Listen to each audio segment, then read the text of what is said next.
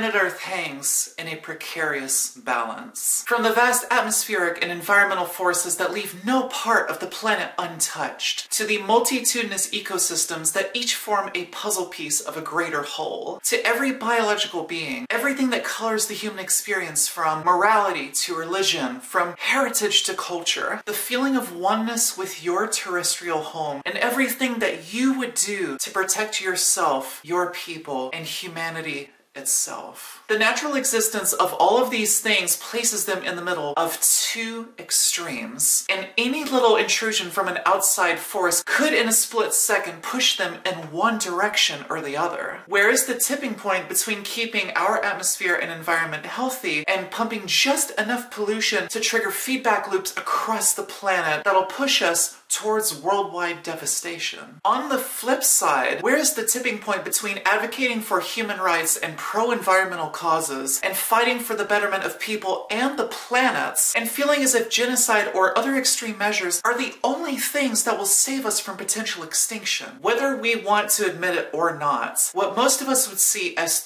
two distinct sides to these existential and moral challenges actually exist within a hair's breadth of one another. And all it can take to send you careening from one side to the other is the twitch of a pendulum that typically keeps all things in balance. Climate change is a very real, very looming threat that is already affecting nearly every corner of the globe, causing massive wildfires across the whole of Australia, killing coral reefs and aquatic life at breathtaking speeds. The melting of permafrost in Siberia that's sending gigatons of methane, a greenhouse gas that's nearly 30 times more potent than CO2, into the atmosphere. The steady breakdown of typical weather patterns and the webbing that holds all of these ecosystems together. And the flames are now licking at our toes, inducing a deep-seated panic and realization that we sit right now at perhaps the most dangerous tipping point in all of human history, and that drastic action must be taken as quickly as possible before our story is abruptly forced to come to a close. But what should this drastic action look like? Because of our desperate circumstances, are we justified in bending moral principles and making sacrifices for a greater good, saying that humanity must pay the price? Or should we reaffirm the importance of all human life while reforming or dismantling any system responsible for pushing us to this point in the first place? Over the past few years, we have seen two distinct movements rise in prominence and take different sides in how they believe they should face the climate crisis. Extinction Rebellion, a now global, organized but decentralized environmental movement founded in the UK by Roger Hallam and Gail Bradbrook, as well as activists from the group Rising Up, states that their primary mission is to use mass civil disobedience to fight for immediate action on climate change before we witness a full sociological and ecological collapse. And on the other side of the coin, there is a disorganized but growing movement of people whose ideology is deeply rooted in something more sinister: fascism and white supremacy, and the idea that genocide is a perfectly acceptable solution to cleansing the earth and preserving their heritage. They call themselves eco-fascists. On the surface level, these two movements couldn't seem more disparate in their goals and how they seek to achieve them, but there are common threads that tie the two together, and it's important to both acknowledge what those threads are and where we should draw the line between advocacy that reinforces the best qualities in humankind and the advocacy that reinforces the absolute worst in humankind. Let's start by examining Extinction Rebellion, their mission statements and principles, and how they've put those principles into action. On their website, Extinction Rebellion states their three primary goals that they believe will kickstart the movement towards climate justice. 1.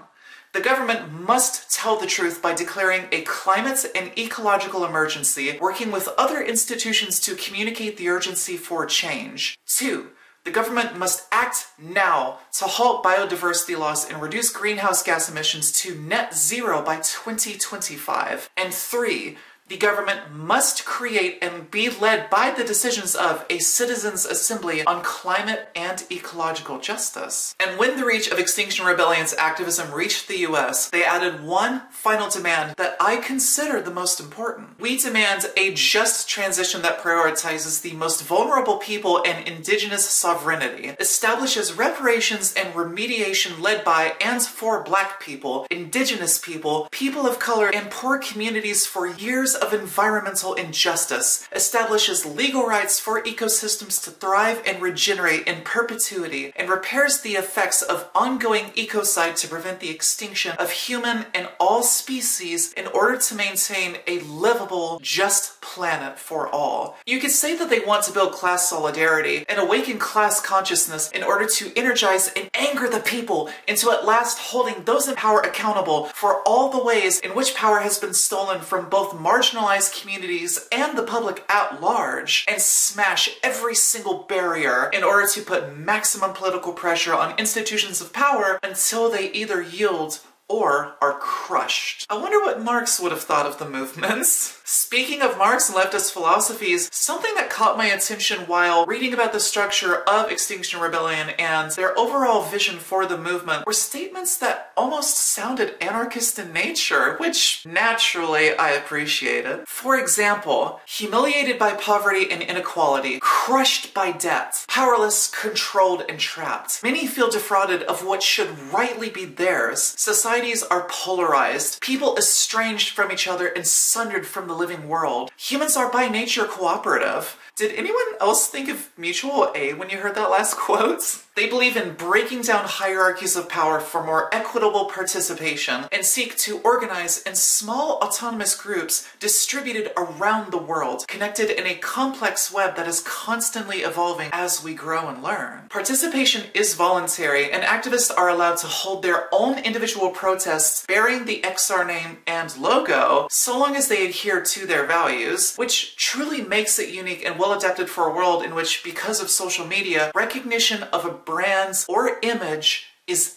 everything. But not only that, it's a true people's movement built on the unification of every single class and community of humankind, one that has resulted in some of the biggest marches in all of history and awakened the world at large to the true severity and urgency of the modern climate crisis. Millions now understand the necessity of fighting to preserve the planet and nature for generations to come, and ensuring that it's built for all people, regardless of race, identity, gender, etc. That's a bit of a rough summary on their overall philosophy, but how does their philosophy inform their activism? Upon its founding in 2018, XR took inspiration from grassroots movements of the past, such as Occupy, Gandhi's Satyagraha, the suffragettes, the fight for civil rights, as well as protests by indigenous peoples, and they set out to commit acts of mass civil disobedience, starting with an assembly of over 1,000 people in London's Parliament Square that blocked off the road leading to the Houses of Parliament. These protests are meant to bring public awareness to the inaction of governments across the world towards enacting any meaningful legislation that would potentially keep global temperatures from rising any higher than 2 degrees Celsius, which would cause catastrophic devastation and destabilization. And XR routinely highlights reports from the IPCC, the Intergovernmental Panel on Climate Change, that say we now only have a decade left to enact massive systematic reform before we're no longer able to mitigate the catastrophes that are currently barreling towards us. In other words, everyone needs to wake up immediately and understand that all life on Earth now faces one singular threat: the 6th mass extinction, which could be the final one if nothing is done. It's a terrifying thing to accept, let alone comprehend because of the scale of this crisis. But XR actively works with climate scientists to educate the public on what's at stake if no action is taken. For example, studies have shown that the current rate of extinction of species is estimated at 100 to 1,000 times higher than natural background rates, and that the sixth mass extinction continues into the 21st century, with meat consumption, overfishing, and ocean acidification and the decline in amphibian populations accelerating the breakdown of diversity, with roughly 1 million species of plants and animals facing extinction within decades as the result of human actions. Once the food chains and ecosystems necessary for sustaining life are wiped out, mass die-offs will occur in every single level of land and sea, and humanity itself would likely experience millions upon billions of deaths due to agriculture, food production, and necessary resources becoming wholly unsustainable. And even if they don't outright say it, it's clear that the global catastrophes soon to come, as well as those already happening, all share their roots with one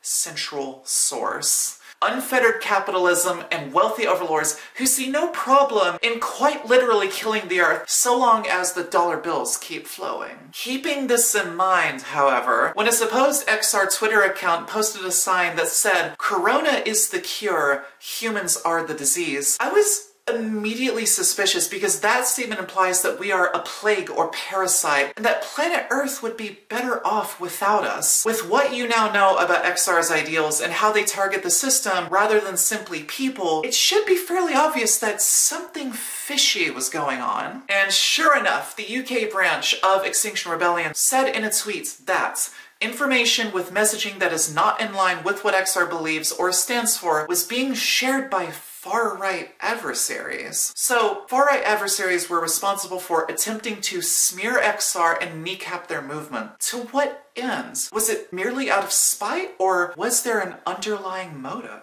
Regardless, the statement contains echoes of eugenics as well as the ideology of eco-fascism, which has roots stretching all the way back to the days of Nazism and the Reich Nature Protection Law of 1935. We'd be better served examining what eco-fascism is, how it shares many of its beliefs with the alt-right, and how it connects to traditionally left-leaning environmental movements. Sarah Manavis of the British magazine The New Statesman wrote a fantastic article, which I'll link below, that thoroughly explains the ideology's ins and outs. In it, she interviews an avowed eco-fascist who wished to remain anonymous, and when asked to describe his principles, he said, "Eco-fascists have put the well-being of our earth, nature, and animals on the forefront of their ideology, and it's someone who has also turned away from industrial and urbanized society, seeking a more close-to-the-earth way of life. They see the land and the people as an organic whole." Whereas XR criticizes modern industrialization and capitalism because of the immense environmental devastation caused by both, but seeks to harness the power of green energy and reform the energy sector in the process,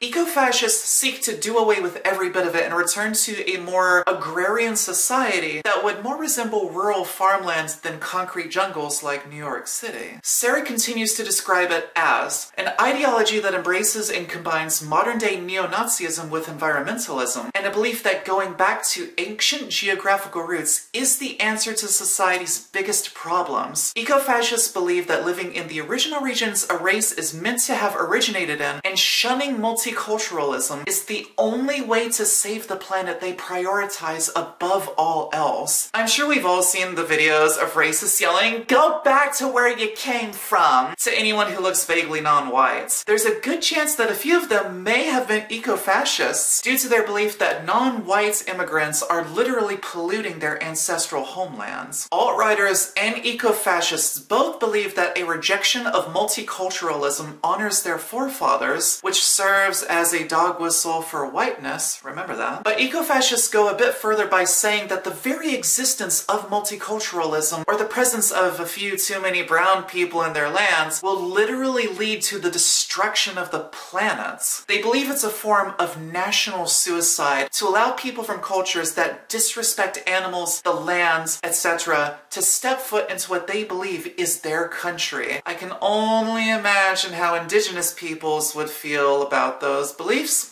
Because of its roots in Nazism, eco-fascists see genocide as the only way to purify the lands and take inspiration from Richard Walter Dahr, a Nazi ideologue from Hitler's time, who invented the term blood and soil, which described Germany's ideal of a racially defined national body, blood, unified with a settlement area, soil. As such, there are two concepts that underpin the whole of the eco-fascist ideology and more fully separate them from white nationalists. The Malthusian catastrophe, which occurs when population growth outpaces agricultural production, and the closely related concept of overpopulation, or when the relationship between the human population and resources on planet Earth reaches a breaking point. You begin to tread on a bit of a moral minefield, though, when you posit exactly how you go about balancing the viability of life with the stability of resources. XR and people like myself want to preserve life without sacrificing it, whereas eco-fascists believe in the idea of deep ecology, or a drastic and often forceful culling of the population and specific races within that population as the only way to ensure that the population survives. In my opinion, instead of asking ourselves if there are too many people on Earth, maybe we should look at the systems used to create and distribute goods, food, etc., and ask ourselves if we're being environmentally responsible, if we're being efficient, and only doing that which serves the greater good while minimizing as much harm as possible. If the systems themselves are corrupt and dysfunctional, why would we look at other human beings as the true source of this issue rather than the systems, especially if we know we could sustain our population with something more efficient? Perhaps we should be looking at mass overconsumption, waste, consumer culture, and other areas as root causes of hunger, environmental destruction, limited resources. But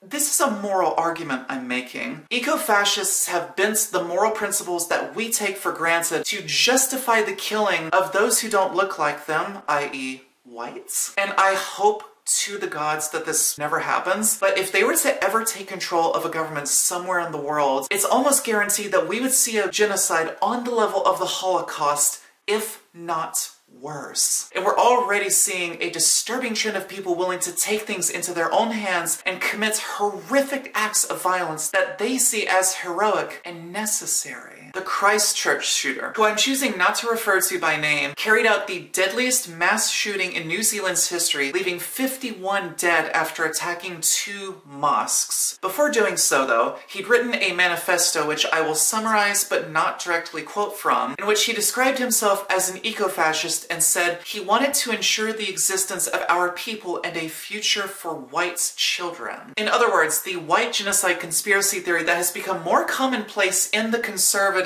ideology. He also denies having any personal hatred for Muslims living in their homelands, but denounces Muslims choosing to invade our lands, live on our soil, and replace our people. And this idea directly connects to alt-righters and Trump painting immigrants as a disease and a dangerous other that threatens their traditions and safety. Eco-fascists wouldn't even consider allowing immigrants to assimilate. They want their ethno-state to become a reality, regardless of how many would die in the process. The shooter even went as far as acknowledging climate change, but claims that it was the fault of overpopulation by non-white Europeans and, remember deep ecology? He genuinely believed that his actions would help save the environment. Unfortunately, though, he wasn't the first of his kind. In August of 2019, a 21-year-old in El Paso, Texas, killed 22 in a mass shooting and declared in a manifesto that he posted on the website 8chan that he was attempting to stop a Hispanic invasion of Texas. I grew up in East Texas and can't even begin to count the number of times I heard a statement like that. He believed that immigration was environmental warfare and said there is no nationalism without environmentalism. Much like Extinction Rebellion, he believed that the destruction of the environment will make it more difficult for future generations to sustain themselves, and that corporations bear the lion's share of responsibility due to their exploitation of resources. Where he diverged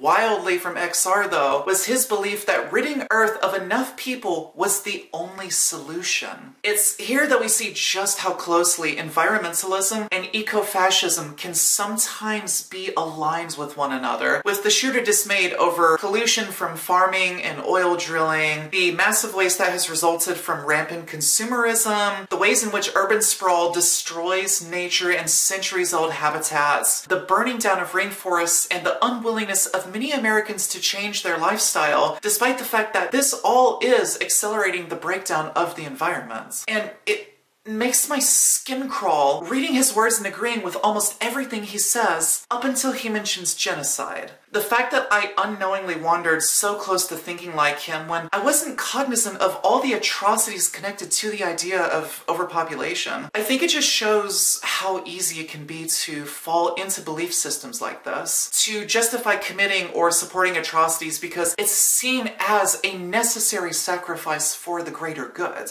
And this is where the line between advocacy that reinforces the best qualities in humankind and advocacy that reinforces the worst in people is crossed. And where people are radicalized in the absolute worst way possible, turned into a martyr for a cause that will only serve to destroy the moral fabric of our species, rather than something that will unify us in fighting for a world that will serve every one of us equally and instill in us the necessity of protecting all biological life. When it comes to facing an environmental crisis that is going to affect every single one of us at one point or another and lead to some of the most horrific disasters and climate migrations the eyes of history have ever seen, we must bring ourselves closer together and understand that any little spark of something that would cause us to see other human beings as the virus instead of capitalism and every other systemic force that led us to this point must be done away with. How effective movements like Extinction Rebellion have been at effecting true systemic change, I think is a discussion for another time, but the type of activism they embody, mass protests of everyday people putting massive political pressure on their governments and making it known that nothing will make them back down because everything is on the line, is something I think is not only necessary and desperately needed, but something we